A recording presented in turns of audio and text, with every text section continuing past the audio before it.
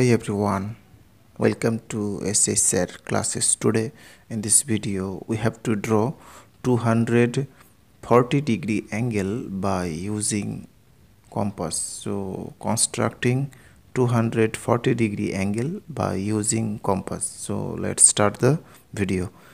First of all, we have to draw here a straight line of any length. So first drawing here a line. Next, pointing out here to draw 240-degree angle on this point. Now putting the compass on the point and taking any radius, and now drawing a arc by this way. Okay, so drawing a arc here by this way.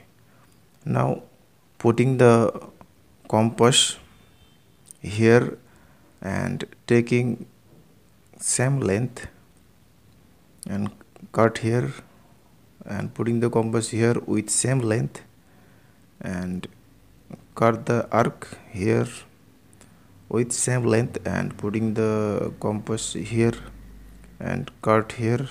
Okay, again with same length and putting the compass here and cut here.